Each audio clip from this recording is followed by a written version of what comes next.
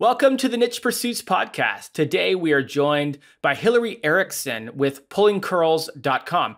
Now, Hilary has been blogging since 2005. That's almost 20 years now.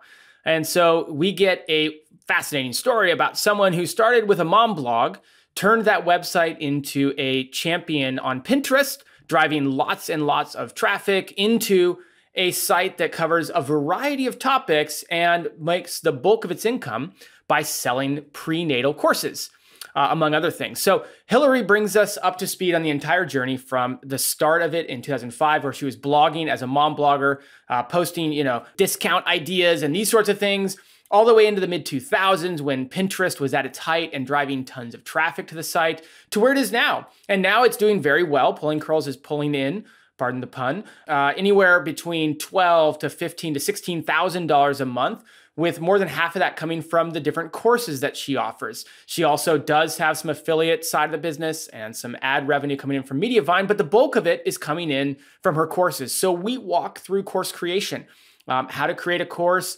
how much tech you need for that course, where to put the course, where to focus your efforts on the course, and really get into the nitty-gritty of what's successful about it.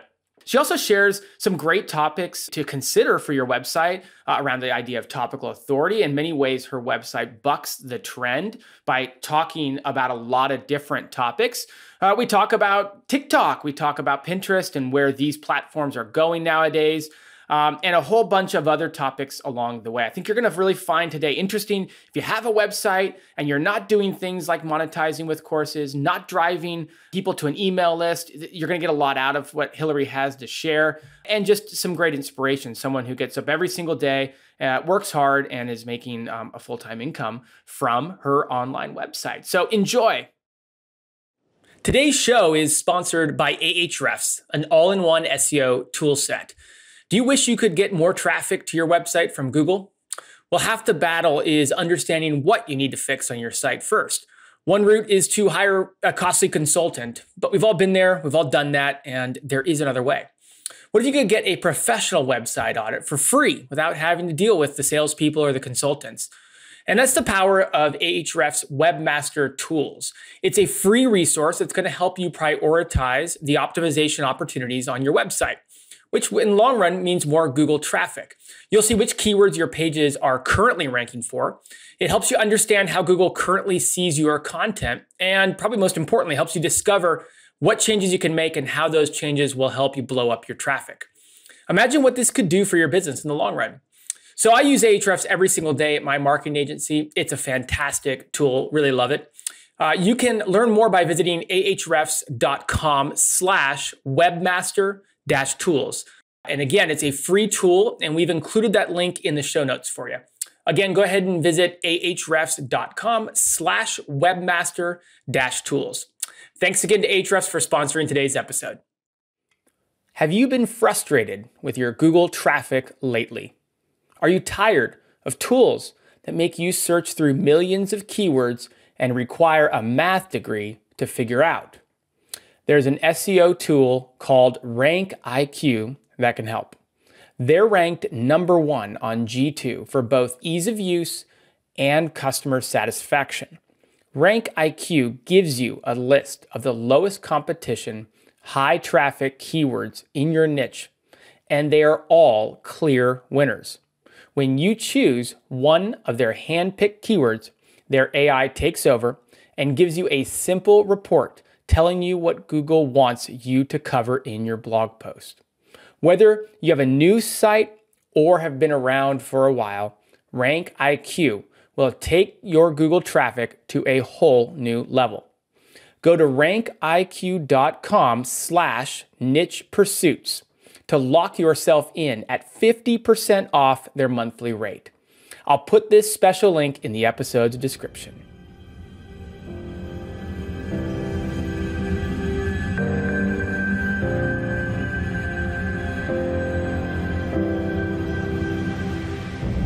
All right, welcome back to the Niche Pursuits podcast. My name is Jared Bauman, and for today's episode, we are joined by Hilary Ericksen. Hilary, welcome.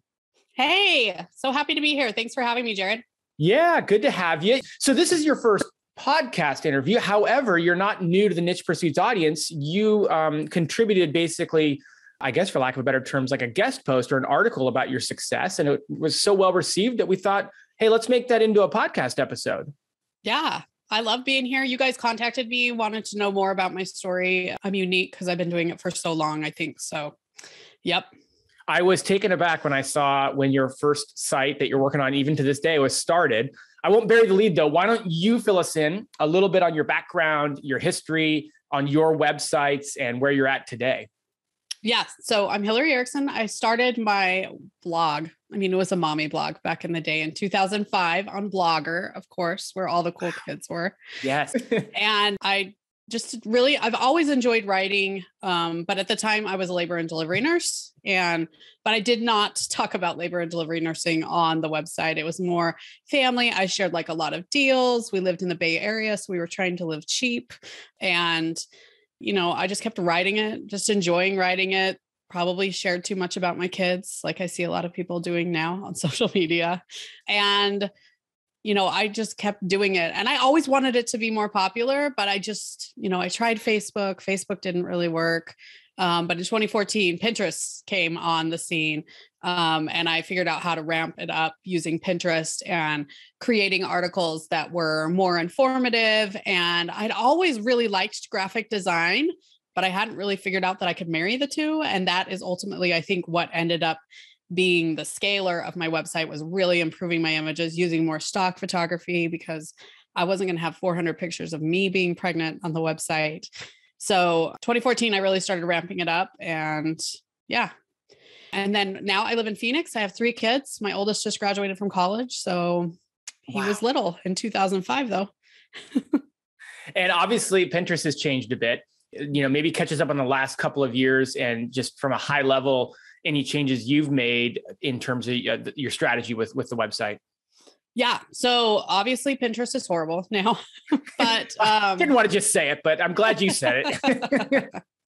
It's definitely not the traffic cow that it used to be. So you used to pin 20 to 30 images a day on Pinterest, and it would just bring you traffic. As soon as you put a pin on there, you could see a bump in traffic, which was amazing. It is not that anymore. Ultimately, I only see much traffic from older pins.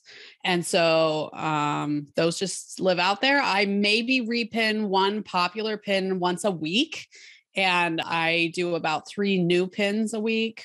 Maybe 5, because I do new posts and stuff like that, but I'm really not like focusing a lot of like new stuff on Pinterest. But old stuff does still continue to bring in traffic, which is awesome.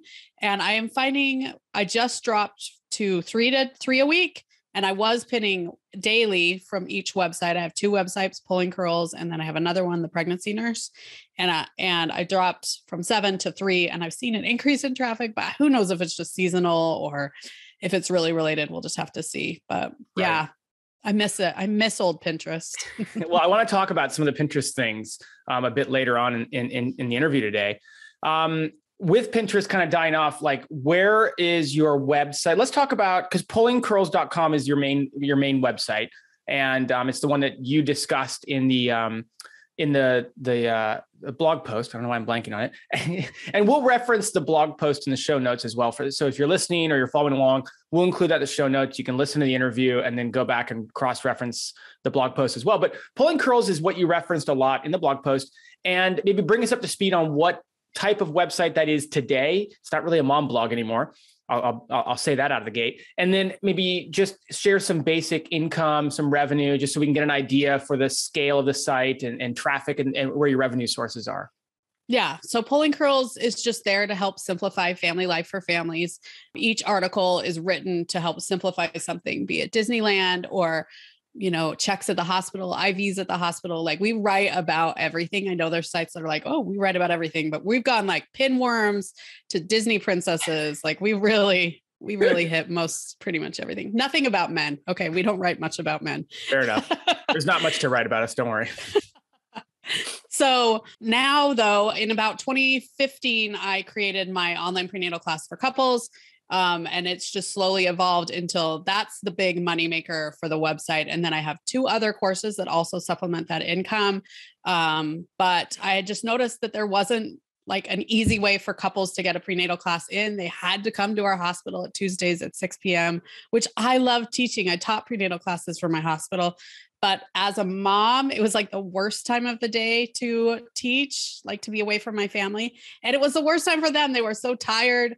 Half the time, one partner couldn't be there, which was like the worst. So I just thought taking it online wouldn't make sense. So I have that online course. I have a home organization course, and I have like a organizing your family course. It's not really parenting because I don't know that I'm a great parent, but I am good at like wrangling them into an organized system. So that website, Pulling Curls, really just aims to funnel people into one of those courses and to help people, obviously.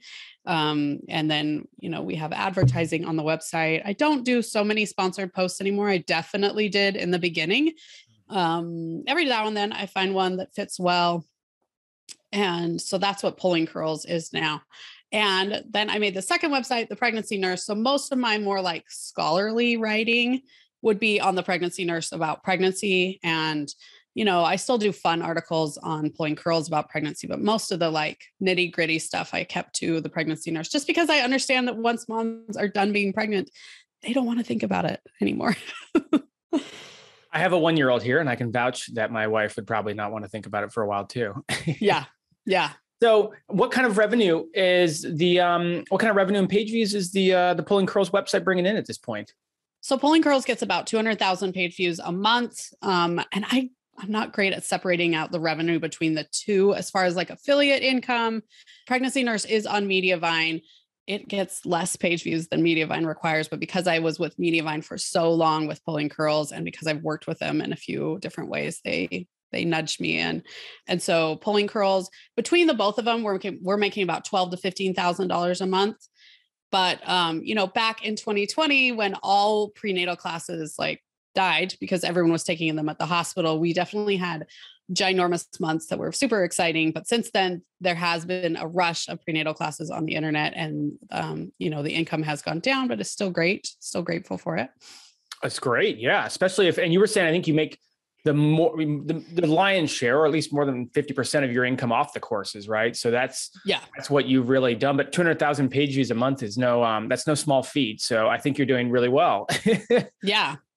Let me ask you this. But I have to say, like, my page views peaked in probably 2015 and either lingered around 300,000 was kind of maybe hit almost close to 400,000, but it's really been angling the page views to sell courses, sell affiliate income, really give people what they need rather than just like, yay, a page view. Yeah. Not all page views are created the same. Is that what you're saying? No, they are not. Yeah. Well, I've already written half a page of notes here. I have a lot of questions, but I want to go back to the very beginning and maybe just talk through a big question I have is how you transitioned this site from, say, 2005 blogger, mom blog. I mean, that's obviously a kind of a ubiquitous phrase that people use, and we kind of get an idea for that, but into this very, very focused site about helping parents and very, directionally focused on course sales. Like, how did you walk through that process? Was it something where you lingered on it for a while and then overnight made this decision, or did you slowly evolve into it, having certain things that gave you the impetus to do that, Yeah. So I read the famous Ruth Soka book, and it was something like Blogging Without Selling Your Soul, something along those lines that a lot of us read back in like 2014. And she just showed us how to use Pinterest. And, I quickly realized that if somebody was going to click on a pin on Pinterest, there had to be like something they were gaining from that article. So every article needed a reason that somebody is going to click on it, And I see a lot of people who are just like, people want to see pretty pictures or like, what's happening with my family? No one wants to see that on Pinterest. That's what the blog was in 2005. It was a little bit of like, here's how to get great deals on fruit snacks. But, I really needed to angle articles like how to stop throwing up. I took a lot of my nursing knowledge and wrote articles about it because I used to work phone triage for a pediatrician. So I thought all of those things that I had learned, I turned into articles so that they could really help people. And then those just did really well on Pinterest. So it was really just why does a reader want to come to my site? They don't want to see me or my kids. They want information, and that's what I can give. And I was actually really good at that. I just hadn't really funneled it into how it could make a website. Yeah. We had a guest on a couple months ago, Emily Dyson, and she talked about how her site was built entirely really on Pinterest traffic, and then nosedived. And then she went through a process over the course of a year or so of building that traffic back up via optimizing for search. And her story was pretty dramatic in terms of the drop off and then the scale she went back on. How did you start to identify that Pinterest wasn't working anymore and then transition away from Pinterest as your primary traffic driver? I mean, I still want to pump Pinterest for absolutely everything Pinterest will give me. So I definitely still write posts that are Pinterest, like mistakes you might make in the labor room. Like those type of articles tend to do well on Pinterest. And so I still write those every once in a while. Plus, I think they're fun to write. I think they're more personable. And if people find those articles after finding an article on induction, they tend to find that I'm more human and that I have more information to give. But I started using RankIQ to build my SEO on the website. Although I have to say, pulling curls is hard. Because it writes about everything, Google is like, who are you? What are you about? You're very confusing to me.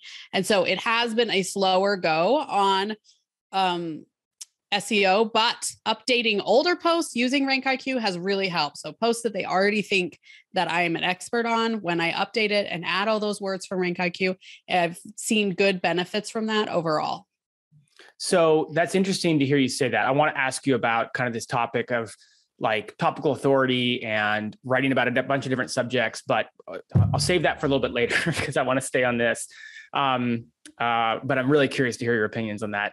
The topic of Pinterest and kind of, you know, what you're doing now with Pinterest, is there, for people listening who missed the 2014 boat on Pinterest, like the ship sailed on 2014 Pinterest, the ship is out to sea and gone, but is there value in someone who has a website right now and has content that actually could serve a Pinterest community well? Like, is there value in them actually even bothering to try right now? Or is it more just because you're already in it, you already have a good process, and you already have this aged account with Pinterest that it might still be working? It is a rough go because I have a second site. So I made a pregnancy entirely Pinterest, and I am even pinning it from this larger Pinterest account. So I do have juice that I can give it.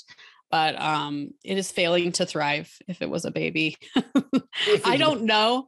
If I was like learning how to make pins and learning how to pin and I didn't already have a Pinterest scheduler, then I think it would be really overwhelming and maybe make me want to not do it.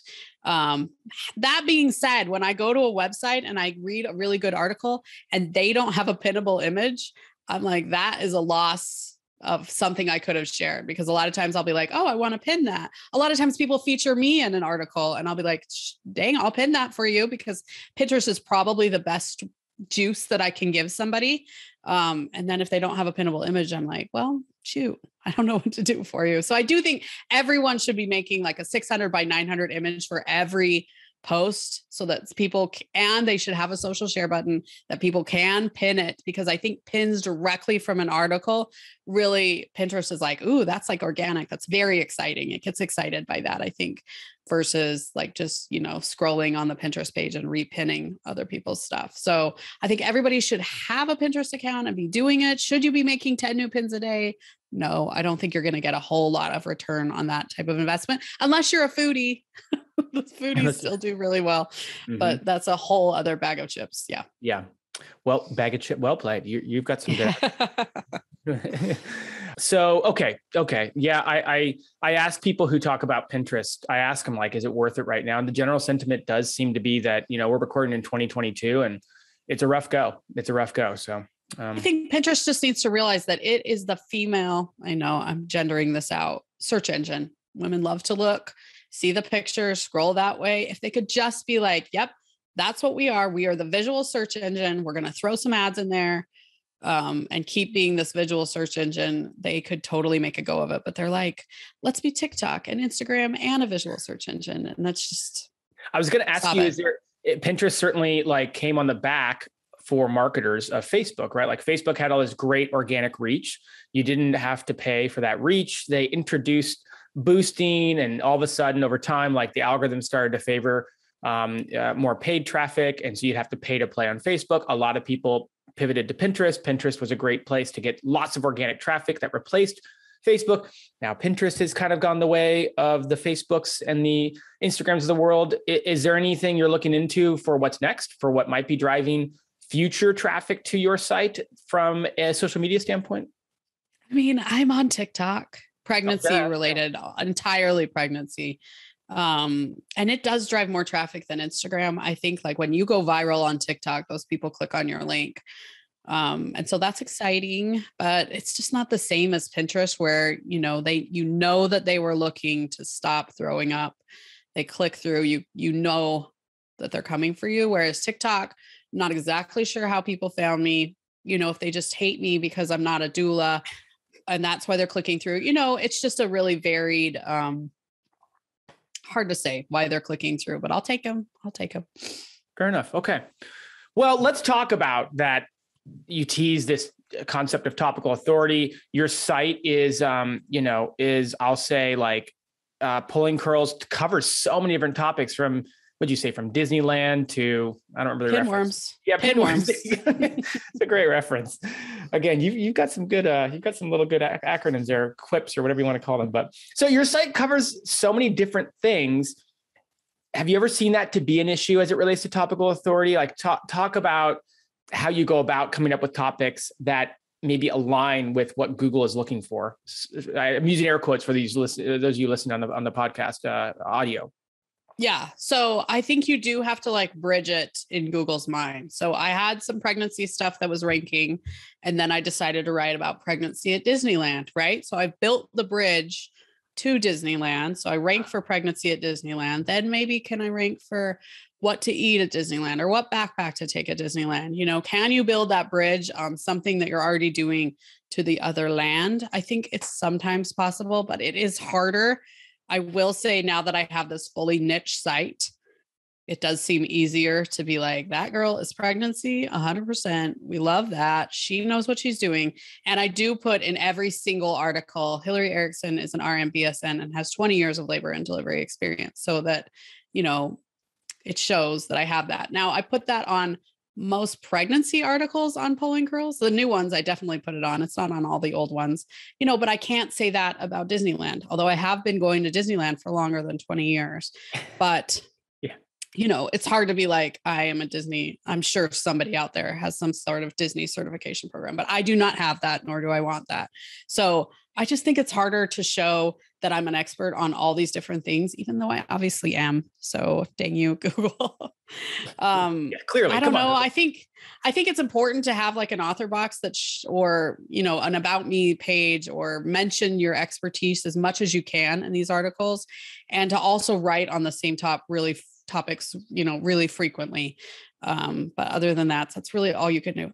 I mean, I would never tell someone to write a Pulling Curls website at this point in time. Yeah. It's too general. It's too vague. Ultimately, Pulling Curls is the brand that branches out into different areas. I just call it like a media empire at this point.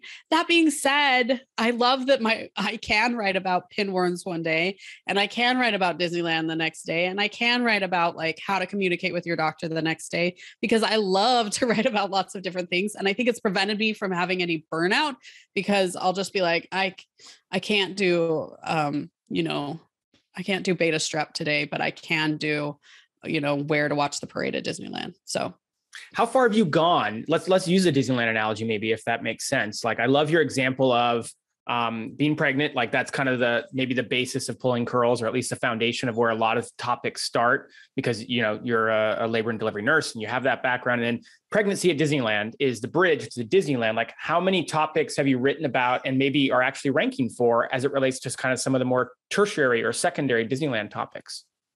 I mean, I rank for a good number. The other thing is I used to rank for family budget. Well, I still rank for family budget. Like certain keywords, I can't even remember, but because I ranked for that, I could write about Disneyland budget, right?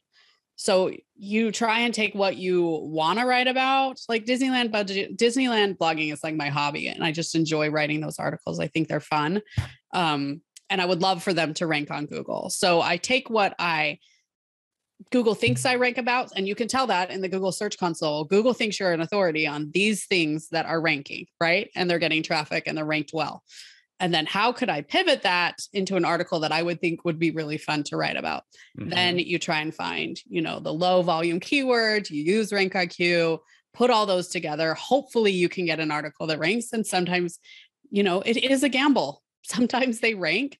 And sometimes I'm like, that is an amazing article. I am clearly an expert.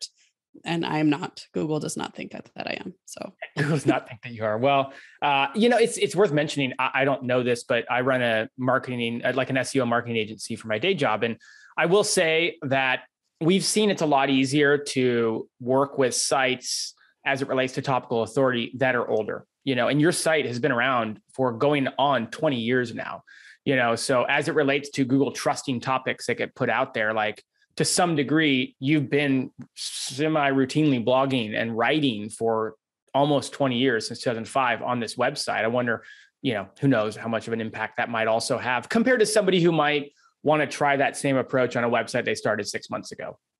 Yeah, I definitely have a higher domain authority on Pulling Curls than I do on the pregnancy nurse. But I think still for pregnancy, Google is like, that girl knows pregnancy. This Pulling Curls girl, she's crazy. But you're the same person.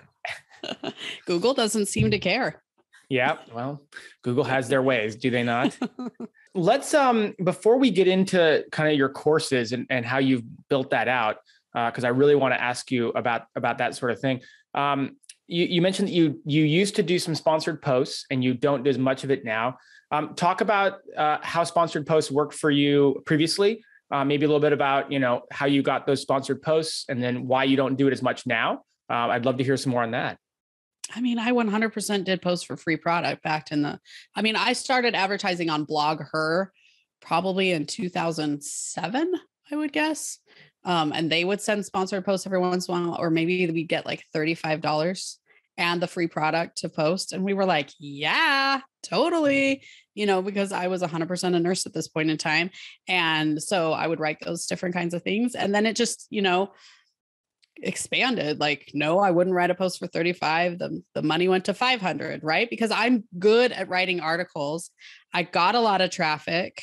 And at that point in time, I knew that an article on Pinterest would, get a certain number of views. It would get a decent amount of views. But ultimately now I probably have priced myself out of the market, because write a post, you got to think that this is a writer who has 20 years of writing website post experience, who has a certain amount of a theory, and clout behind her. In order for me to write that post, it is going to be, and especially if it is for a drug maker, because I am an RN, I get a lot of like, come write about this pregnancy test or whatever, that's going to be like $5,000, because I know you're going to come back with stupid edits that you want me to write about certain things. And I'm very clear that I am the last word in the post when I do a sponsored post. And so ultimately, I just think I'm probably more expensive. And I don't know that people would even get the return out of me writing the article. But in order for me to get the amount of time it takes me to write an article and to give away just a little bit of my clout to those people, that's what it costs. So yep. I love how you conveniently just dropped in. You went from $35 to $500. I was expecting you to say like $75 or $100. I don't even remember. It was so long ago, but I remember when I finally was like 500, I will not go below 500. And now I'm just like, there probably are people that would pay the $5,000 for me to have a do, but I'm just like, no, you are not my people. So It doesn't, because I need to save all of that. I love Hilary so much for courses. I don't need to give it to, here's your preterm labor test, right? Yeah, that's interesting. You talk about how you're thinking about the viewer or the people that access your site, and then what the site's kind of primary focus is now, which is courses. Yeah. Well, let's talk about courses. So when did you take us back to when you first decided to launch a course, how you picked the topic, how you vetted it, and then how you put it together?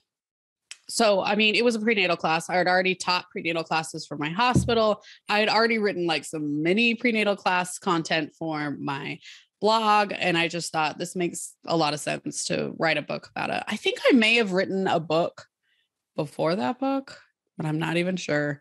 So, but ultimately it started out as the book, because this was way back in the day. There was no Teachable. Maybe there was Teachable, but it was like astronomically priced for me because it was really important that I, make as much money as possible. And so I started with a book. And then as soon as the book was done, I was kind of looking with how I was going to transition it to a course on my website. And so I initially used a plugin called Lifter LMS, had it on my website, did not use a subdomain because I was my tech support at the time, which was a big mistake. And then anything I changed on the course would mess up stuff I changed on the blog stuff would mess up the course.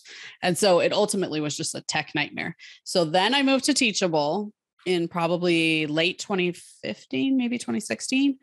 And I did see a jump in sales. I think people just felt like it was a little more legit, looked more polished. And maybe because I was investing that $1,000 into Teachable, I took it a little bit more seriously and made it a little bit more polished.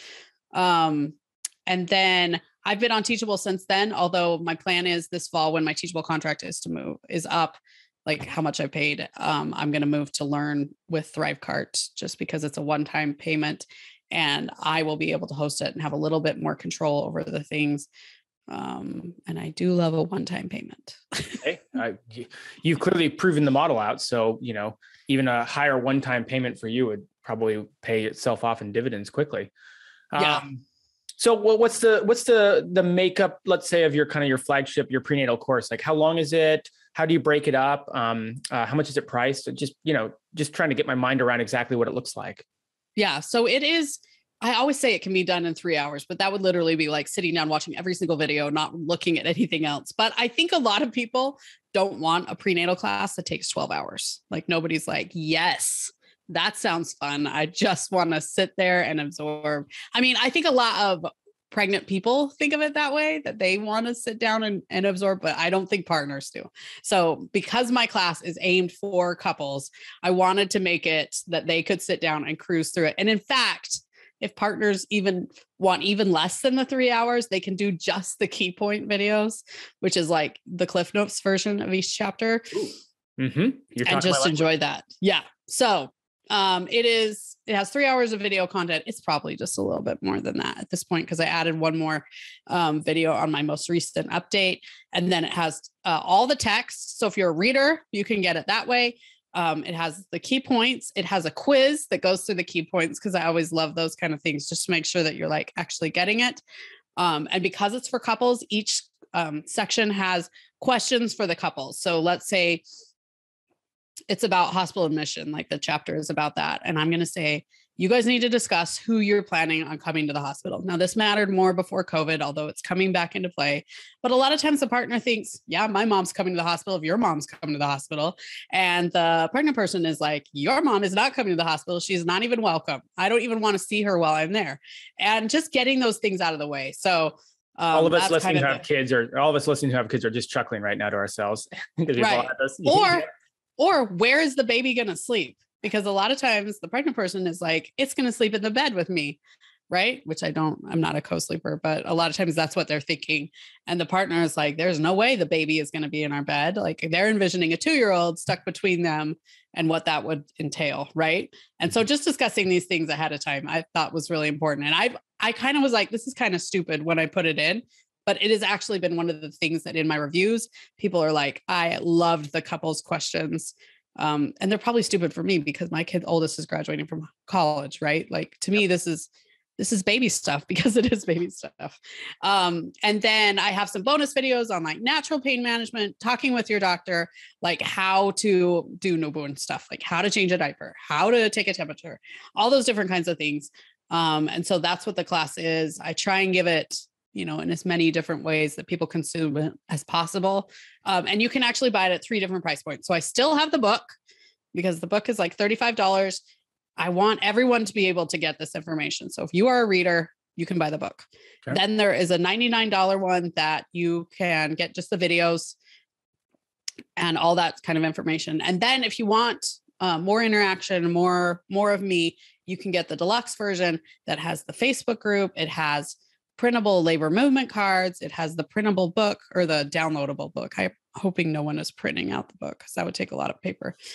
It has live Q&As with me. It has replays of the old Q&As with me. So if you just want everything, you can get that. And that one is $200.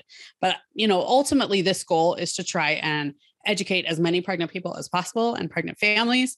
And so it's really important for me to keep the price point low, but then offer, a higher end version if people want more of me, because that's what takes the time is me. Because once the course is made, it's made, it just runs in there. I update it and all that kind of stuff, but it's not the same as like me being in a live Q&A or answering your question on Facebook. I'm curious because you kind of settled on a little bit of a focus with the course, right? It sounds like it's prenatal, but for couples. How important has that focus been, or is it more just accidental the way that your course turned out that way? Because they talk about in marketing, right? Like kind of niche down a little bit, have a specialty, have a focus, have something that makes your product unique. Heard you talk about not only who it's for, but just the feedback and the reviews. Like it sounds like this couple focus has been somewhat important for you. Yes. And completely, I think I just fell into it. Like I was like, how is mine going to be different? But honestly, when my course was made, I was the only one doing a hospital course. Everyone else's was laboring at home, like natural birthing at home, which I am like the antithesis of. Like, I don't know anything about it. I don't know how to help you. You make me nervous because of all my experience. And so but I just thought, how could I be different? And I just felt like I feel like families is so important. And I think educating the dad can be so important so that they feel less nervous and more tied into the pregnancy. So that hopefully when the baby comes out, they feel more tied into that baby and they can just start off easier, just because I found that to be so important in my own life. But ultimately, I don't know that I put that much thought into it when I actually started it. Just wish I'd known about your course when we were having our first. All the stories you have are so similar. Like my wife and I were trying to find time to go in the evenings to like, what is it, every 6 weeks, or it's like 6 weeks, one night a week, and we just couldn't. So we had to take the whole Saturday course. Oh, it's a and loser. it was Valentine's Day, actually. Not that, that's a big deal, but it was Valentine's Day. And I by like hour 6, I'm just like glossed over. I can't even comprehend what we're talking about anymore because there's just so much information coming right at you. So, it would have been great to have a course to kind of do at your own pace in the evenings when you have a free night. So I think it's great. Yeah, I think people love the bites. Yeah. Because you can just like, okay, now I understand C-sections and it doesn't have to take over my life tonight, right? Like we're moving on now. We're moving on. Talk about the production value and like how you produced the course. Is it really high production value? Did you kind of get a video team or on the flip side, did you get an iPhone out and just kind of roll with it? Like, and again, I'm just trying to think of people who have an expertise, maybe even have a platform, haven't done a course, and they're thinking, oh, but it sounds like so much work. I know nothing about the production side of things. Yes, it can be really daunting. So I think that the most important part for a course is the audio, right? Because people are listening to you. So making sure that you are mic'd well, I think is so important. The video is handy. And in my video, I actually invested in a program. I think I use WeVideo for that course where I can add a lot of stock images. So they even had hospital ones, where I could show them drawing blood. I could show them putting in an IV. I could show the OR, I could add images so that if I wasn't looking so great on camera, which happens, or we needed to cut it, that I could just throw stock images over it and cover it up. So I am the video team. Yep. Well, my husband is too. So we just set it up on a tripod. We have a ring light. And we just recorded it. Now we recorded it in my kind of like off of a bookshelf so that we were just trying to like have as neutral of background as possible. And now I have like a YouTube set. But it's just nice to have a place set up if you have a family that doesn't like have laundry in the background, because that's easy to have laundry in the background. So I filmed it all myself. I actually have my son who just graduated from high school, but if we're thinking 6 years or high, he will do a rough edit of the prenatal class. So he takes out the he takes up the back it up, Spencer. He takes out those kind of things and then sends it to me. And then I do the final edit. I add titles and that kind of stuff. But he has always been hired as my video editor, and he actually has his own YouTube channel now and is monetized, whereas I am not monetized. So that's an area of concern, but full family affair. It's been us. Yeah. And I think in order to keep it reasonably priced, which I think going forward, people are maybe going to value their dollar a little bit more, and they probably don't need I mean, I've looked around at studios because I was thinking about filming my newborn section again.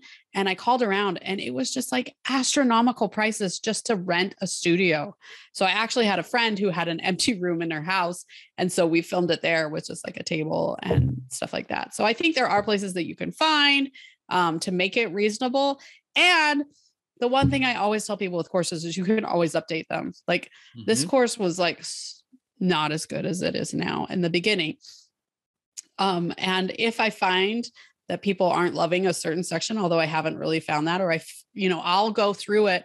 I'll be like, oh, why didn't I add this part? And so I can just go in and add it real easily. A lot of times in WeVideo, I'll just do a voiceover and add a little section. You can always update them. That's the beauty of courses, because you just like upload a new video file and boom, it's there. What are you using specifically for capturing, for editing, for recording? Just, what software are you using? Yeah. So I did invest in a good video camera. I have a Canon 80D.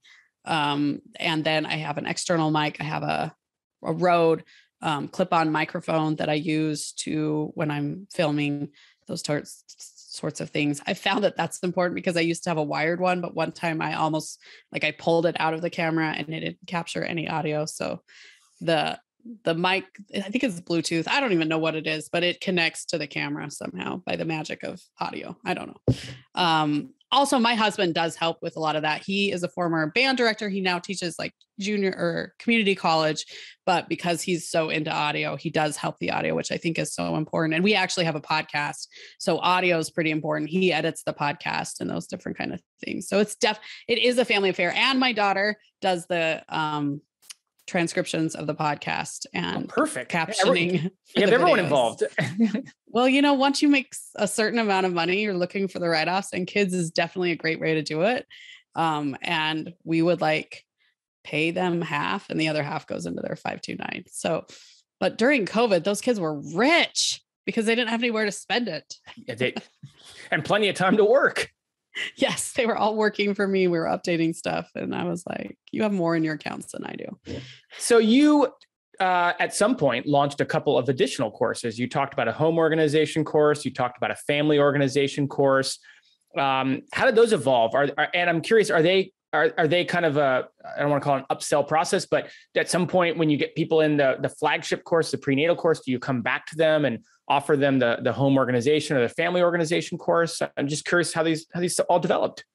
So, I mean, I just love organizing, and people have like friends have just brought me in to help them organize different things. And I love thinking how could I make a system easier for my family to make it work? And so I just thought a home organization class would be fun to make. And I basically have 3 pillars of my website. I know we've talked a lot about Disney, but ultimately the website is organization, family, and pregnancy. And so I was like, I feel like we're leaving money on the table, or we're not helping as many people as possible. So that's why I created the family routines. Mm-hmm. I have had some people who have bought the prenatal class and then come back and buy the organized home. But, nobody right after they have a baby is like, ooh, let's get organized. They're just my life is falling apart. So after they have their baby, I do transition them into my parenting series, and, all along that way, I do offer the course. And I think people who take the prenatal class end up really liking me. And so they want to stick with me, but I don't know. They are completely separate beasts. I never am well, I'll sell them a prenatal class and then I'll sell them a whole organization class and then I'll organize those toddlers. No, that's not what I didn't do it right, but they're fun and they're the ones that I enjoy. And because I enjoy them, I think they sell all right. But the prenatal class does sell the most, followed by the organization and then the family. I think it's hard to sell to moms. The more, people are like, oh, I'm going to make a mom course. I'm like, good luck. Moms have a lot. They have a lot to figure out how to get into their budget. And constantly they're like, well, do I need this course or does Johnny need new shoes? Shoes are always going to win out. So yeah. That's a very interesting point. Well, we glossed over, but I'm going backwards now, but I'm actually walking through in my mind how you're selling these courses to your audience and that sort of thing. Where is the primary sources of traffic to your website? You talked about how it's around 200,000 page views a month. And obviously we've gone through Pinterest and where it's at. What drives most of the traffic right now? Pinterest and Google are Mhm. driving most of the traffic. I think Pinterest is still a little bit higher than Google. On the second site, the pregnancy nurse, it is mostly Google. Pinterest is, I don't know if it's even third. TikTok might even be before Pinterest, sadly. So that's where they're coming in from. Yeah. So when it comes to how you're selling the course to the audience and the people that come to your website, are you selling it straight from the articles themselves? Or are you moving people onto an email list and then selling it through like an autoresponder sequence? How are the bulk of people buying the courses that you have? Yeah. So I will let them buy in any way that they want to. I definitely direct pitch the course in every post, but I also have, email opt-ins. Every course has a mini course that people can take before they take the big course. I have a free beginning prenatal class. I have a 5-word organization challenge, and I have a practical parenting series that has 5 of my best mediocre pregnancy or parenting tips. So, they can do any of those, but I do offer other ways to get on the email list because I'm not sure that everyone is up for courses immediately. And so, I have a free hospital packing list. I have quizzes that do pretty well also, surprisingly. And so, every single post, I either want to sell them something, get them to buy a course, or to just make them love me more, or realize that I respect me as an authority in this area. Right. But I do have people who directly buy from TikTok or Instagram or the podcast. I am hitting every person wherever they could be. So, and hopefully ultimately it leads to course sales. That is what everything is designed to do, and to help people. This sounds like I'm just a greedy, the monopoly guy over here, just trying to make all the money. But I am definitely, that's part of why I'm on TikTok, because I think there's a lot of young moms who probably can't even afford the $35 prenatal class, who are out there that I'm giving good information that will help them have a better birth, in addition to having some fun on TikTok, I guess. Mm-hmm. Yeah. Well, this is like a marketing and business podcast, so it's okay. You can talk about the business goals of the website.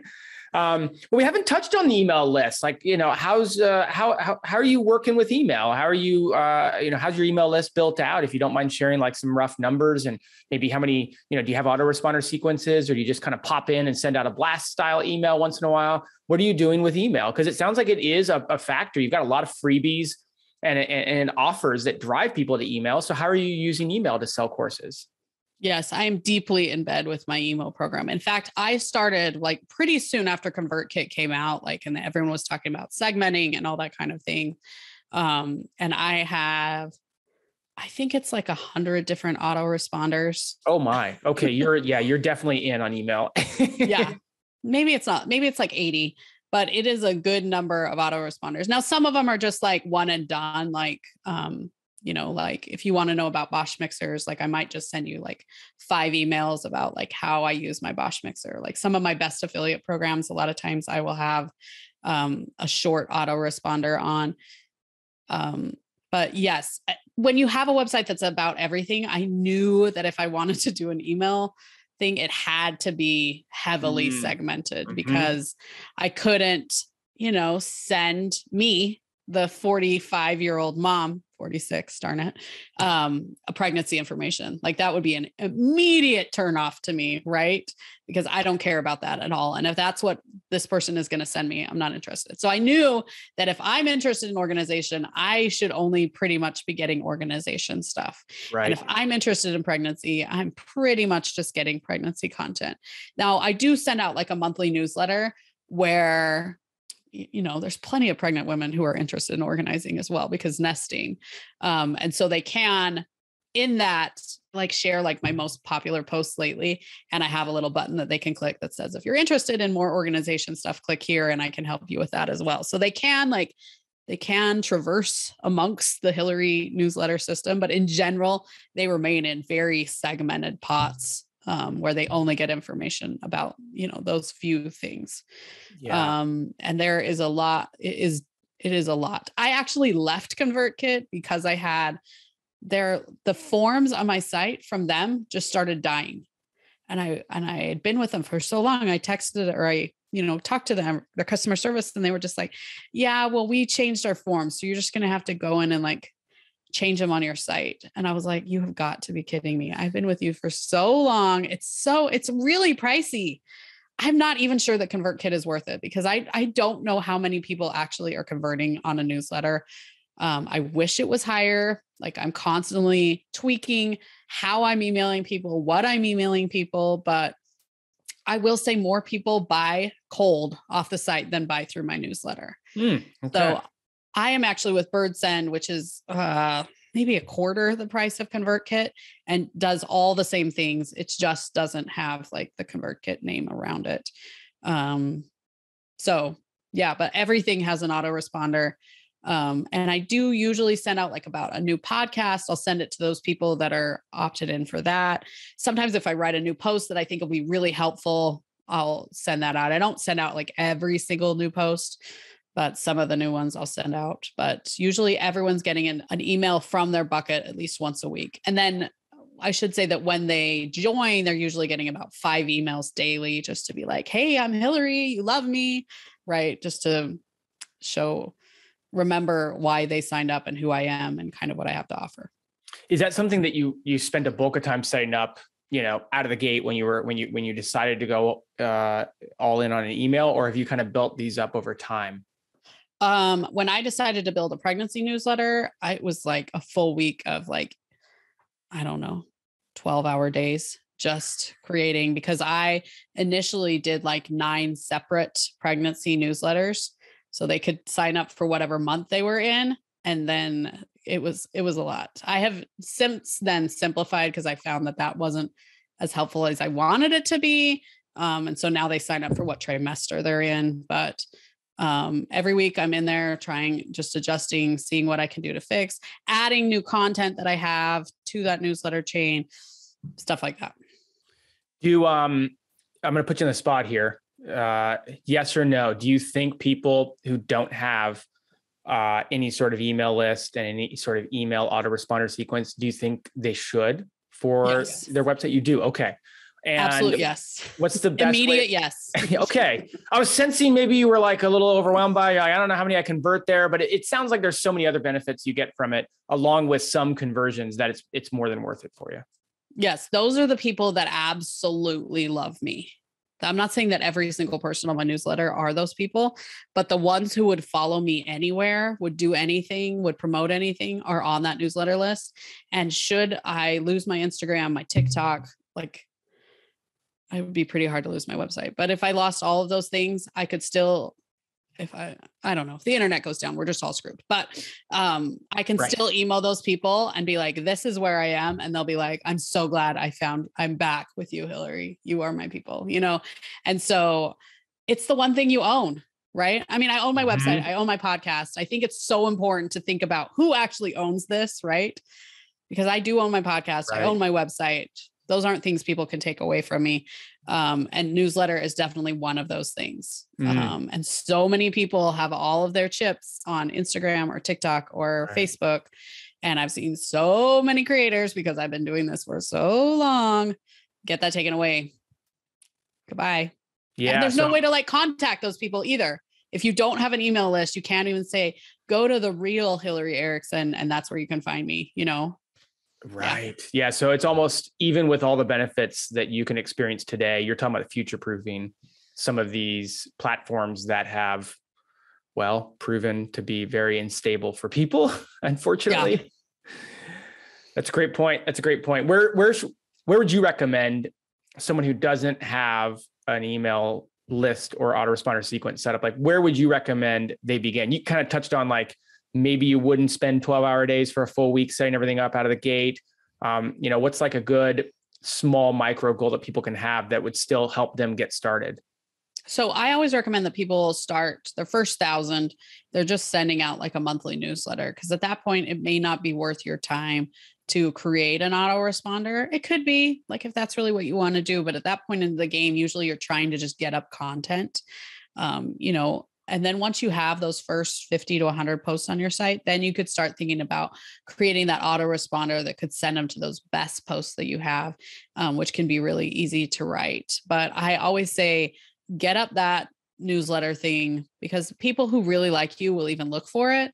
Like now, mine is just like get my hospital packing list, come to my pregnancy series, like get a birth plan. Like I'm peppering it in through a post. But even if you just have one that is like, love what you see here, like come join me on my newsletter, even though that's completely lame and most people will not sign up for it. At least it's something. And then you can up your game as you get further and further into it, but definitely have the email list, start building it. I think, MailChimp still gives you your first 1,000 for free, which can make it feel less daunting. And usually MailChimp just like integrates with everything. And it's not that hard to transport your newsletter list to a different company if you decide you want to leave MailChimp or whoever you want to go with. That's great. That's great. Yeah. Maybe even skip the autoresponder sequence at first and just start sending out your best content. And then once you get a little bit of traction, start building out maybe a 5 email sequence or something like that. Yep. Yeah. Well, as we kind of bring it to a close here, I mean, this has been really fun. We've touched on so many topics. I mean, I'm looking back over, obviously there's such a great opportunity for everybody listening. And we touch on this every, couple episodes or whatever. We have guests on that talk about how much more you can do with your traffic than just throw up ads, put up affiliate offers. And so it's been really great. I think the bulk of it for me that I took away was really how great you've done with course sales and how great you've done with really applying your expertise to courses. I mean, obviously you have an advantage that you are a labor and delivery nurse. I didn't ask, are you still doing that? Or did you transition out of doing that at some point in time along that journey? No, once I hit just about 20 years, I was like, and that's enough.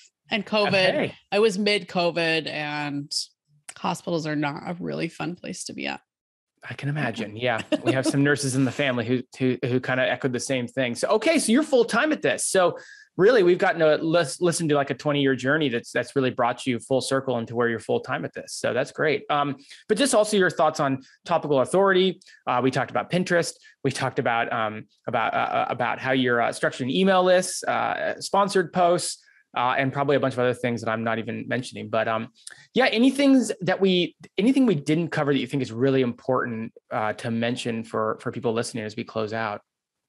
2 things. So first off, like when I went into TikTok, I know I've talked about it before, but I felt like I needed to be like the dancing pregnancy nurse, which I am not. Like I'm fun, but I'm just not that kind of fun. And I made it my own. I talk to the camera just like I do in my courses. People know exactly what they're getting from a course because that's who I am on TikTok.